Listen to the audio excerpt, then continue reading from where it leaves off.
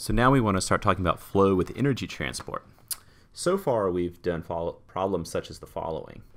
We have a fluid which might be, say, force with some velocity coming at a solid object. We want to calculate the streamlines and the flow around this object. So in principle, at least, we want to calculate the velocity field at every point in the fluid, which is a function of x, y, z, and time. And at least we've seen in principle, we know the formulation for doing this. And in order to do it, we needed two conservation laws: conservation of mass and momentum. Now we might want to consider problems such as the following. So now say we have a hot object, hot solid object, immersed in a cold fluid. That hot object is going to heat up the fluid which is in contact with it.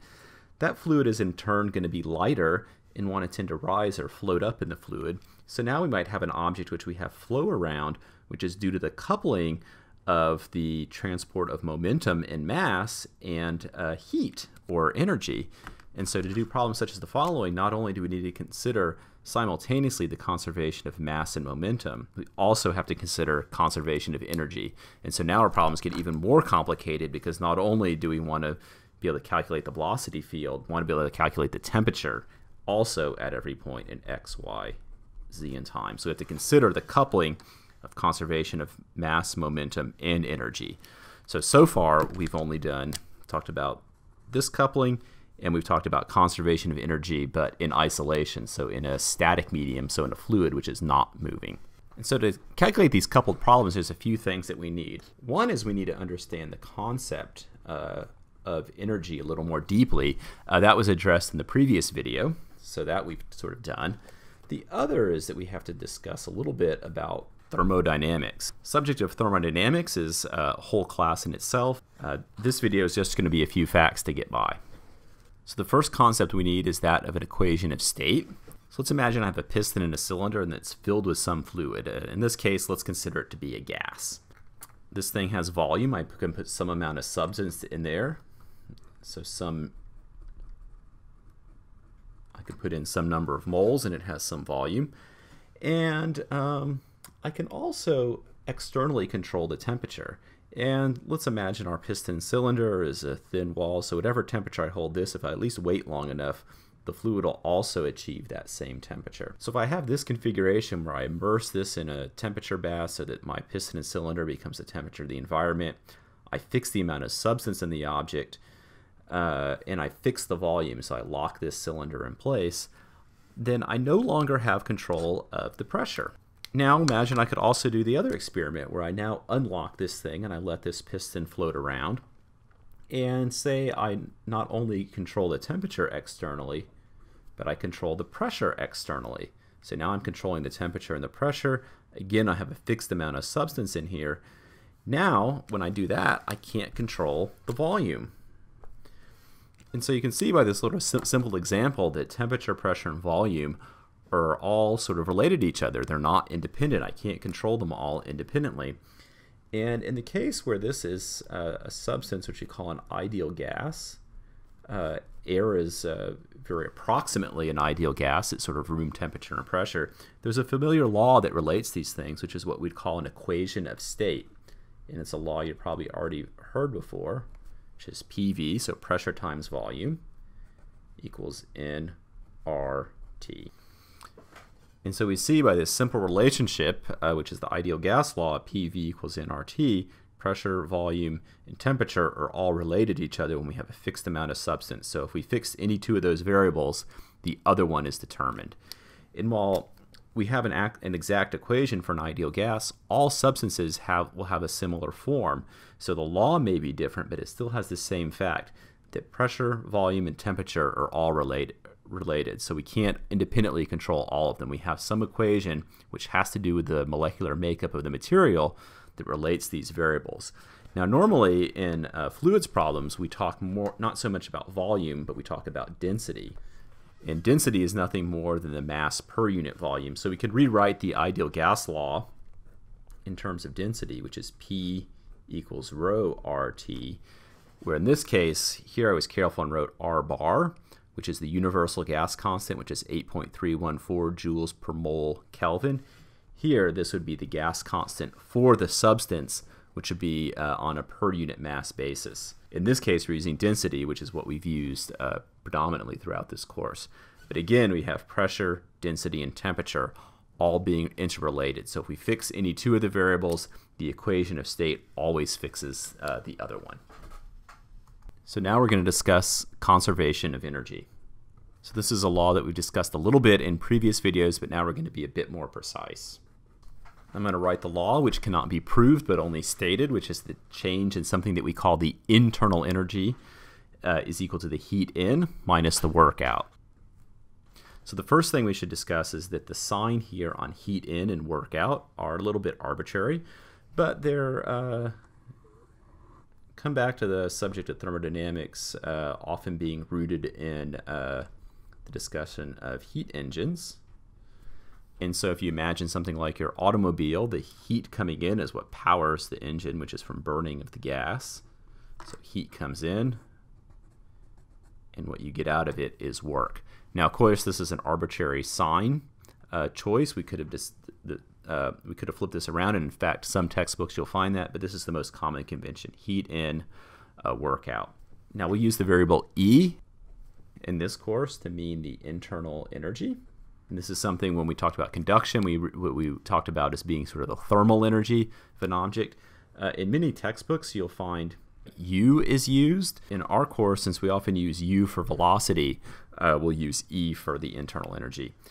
And the other symbol we use is small e, by which we mean the internal energy per unit mass. When we talk about the total amount of internal energy, we'll use E. And when you talk about the internal energy per unit mass, we'll use lowercase. Now, let's talk about this work term a little bit. And let's go back to our trusty simple example of a piston and a cylinder. So here we'll have a gas which we can compress. We'll put it in a cylinder. And let me draw this in sort of poor drawing here in 3 dimensions. But this is going to have some cross-sectional area A. And the volume of this container will be V. And the pressure inside will be P. Now, if we talked about the work to essentially push on this, right, externally I can apply some force. So I can push on this and I can compress the gas, or I can let it expand.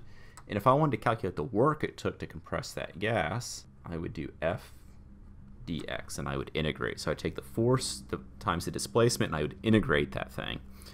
Now if I think about the piston here in our device, when I apply a force, that equals the pressure on the inside times the area. So I have the pressure times the area equaling the force. And if I think about as I take the area times dx, so my displacement in this direction, that's really can be replaced as Pdv. So we'll often see this expression when we talk about work. We'll talk about Pdv work, so the amount of work that it takes to compress the substance itself. And you can kind of see that this works by just doing sort of a simple example. Let's imagine we take our piston or cylinder and we fully insulate it. And so if we write out the first law for inside this, for the gas inside here, we would say that the change in the internal energy of the gas inside this cylinder is equal to heat in minus the work out. Now the heat in is 0 because it's insulated, so no heat crosses the boundary. And the work is just going to come up from here, so it's going to be minus Pdv. So it's going to say the internal energy is going to change as minus the integral of Pdv. Now the pressure is always a positive number, so when dV increases, so when the volume, when I expand it, the minus sign means the energy decreases. When dV decreases, the energy increases. And this should be familiar with the concept that if we compress a gas, we can heat it up, and if we expand it, we cool it down. So the work we said is going to be the integral of Pdv. So let's start with some configuration of my piston cylinder device. I'll call it state 1, a particular pressure and a particular volume. And by some magic, I'm going to compress this my substance down, and so I'm going to have a smaller volume, which means logically I'm probably going to have a higher pressure. And so now I'm going to make a little plot, P on this axis, V on the x-axis. So my state 1, I have a large volume and a low pressure. State 2, I have a smaller volume and a higher pressure. And in getting from this point to this point, I followed some path. So let's say it looked like that. Now my Pdv work is just going to be the area under the curve. Now, of course, I could get from this point to this point by doing something different. So I could follow a weird path that looks like that. And now Pdv would be, again, the area under this curve, this other strange curve. So we see that the work is what we call a path-dependent quantity. And so when we talk about changes in thermodynamics, we usually have to be a little bit precise of whether we mean something's path-dependent or not. So we'll use this kind of delta D notation for things that are path-dependent, changes which are path-dependent, and a normal D for changes that are not path-dependent.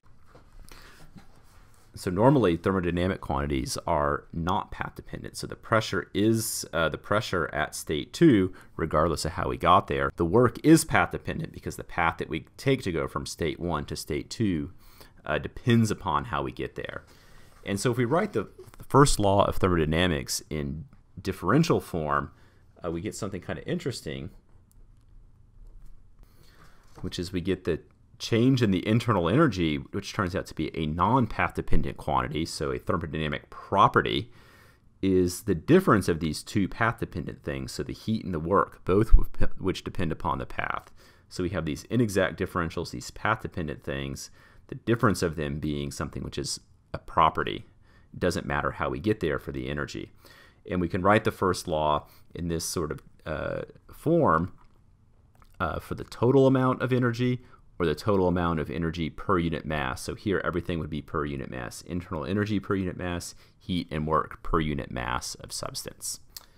Now the other interesting thing we can do here is that we had that the work, if we write that in differential form, we know that the work ends up being Pdv. So the incremental change in the work is minus Pdv. Or if we do it on a per unit mass basis, we have P little dV. Now this gets confusing because now we're using little v for something which we've often used earlier in the course to mean velocity. And here little v is something funny. Little v is 1 over the density, or it's something we call the specific volume. So it's the volume per unit mass. So we can use this, these expressions here to give us a little bit of insight into what we've talked about before, being the specific heats. So let's write the first law on a per unit mass basis. So we have the change in the internal energy is dq minus Pdv, where again this is the specific volume. And now let's use this idea that the energy is a thermodynamic property. And so what we talked about with the equation of state is that there are two things that we can control, such as temperature and pressure, and then the other one, such as density, is a given. So that ends up holding true for all thermodynamic properties. So all thermodynamic properties are things that have these exact differentials, can be written as a function of any two other thermodynamic variables. So here, again, I'm going to use little v, which is the specific volume. So likewise, if I wanted to, I could say the internal energy is a function of temperature and pressure, or I could pick any two thermodynamic properties that I want. But here, I'm going to use temperature and specific volume. You might remember from calculus that if you have a function of two variables and I want to write the change in that variable, what I have to do is take partial derivatives with respect to each variable, holding the other one constant. So I have the derivative with respect to t and the partial derivative with respect to v, holding respectively volume constant when I look at the change in the temperature direction, and temperature constant when I look at the change in terms of volume. Now, if I simply look at these two expressions here, I see dE. So there's maybe some connection to it. But now let's consider a particular process. Let's consider a constant volume process. If I consider a constant volume process, for constant volume, dV is 0. So for a constant volume process, my change in my energy is just going to be the partial derivative of E with respect to t, holding the volume constant. And now if I look at my first law, for a constant volume process, again, dV is equal to 0, dE is equal to dQ. So now let me equate the two dE's, and I'll get an expression that looks like this. I'll get the partial derivative of my internal energy function with respect to temperature, holding the volume constant, is equal to dq over dt. And so all this is getting at is this concept of dq over dt is something that we called previously the specific heat.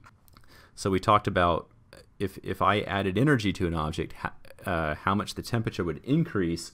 Yeah, so this leads us to the concept of the specific heat, which is the incremental change in the heat added to the object per unit temperature.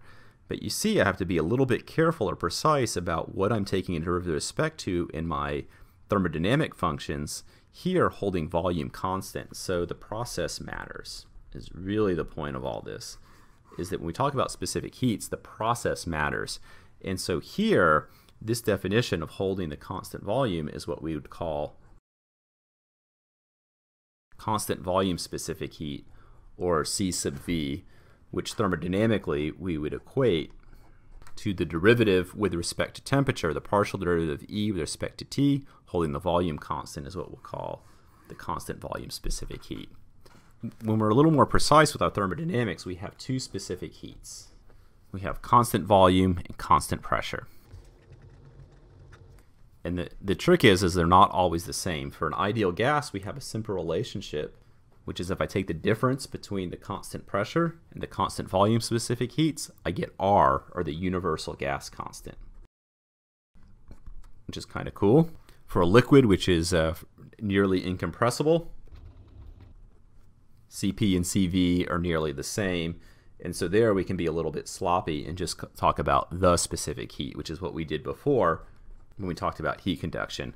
But now that we're getting into conservation of energy in fluids, we have to be a little bit more precise when we talk about our specific heats, and we have to be very precise in whether we're talking about the constant volume specific heat or the constant pressure specific heat.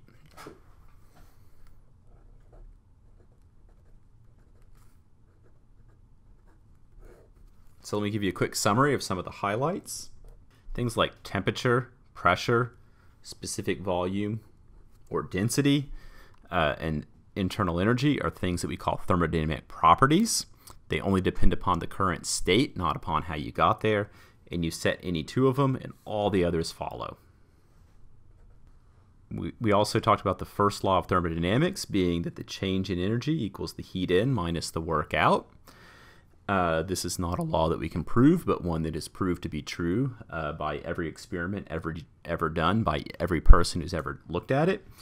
So it's as true as best we know, but it's not something we can derive. It's only something we can state. And previously in this course, when we talked about conduction, we were talking about stationary media where there was no work being done, so we only talked about energy being related to heat. But now we're going to expand it and we're going to add this kind of new term in. And previously we talked a lot about the concept of specific heat. Now we've seen there's actually two specific heats that depend upon the process. There's C sub P and C sub V. There's the constant pressure and the constant volume specific heat. And in some of our later discussion, we'll see that we have to be a little bit precise in picking which one we matter. There's a heck of a lot more to thermodynamics than I'm covering here. I'm just pointing out a few things that will be useful for us later in our discussion.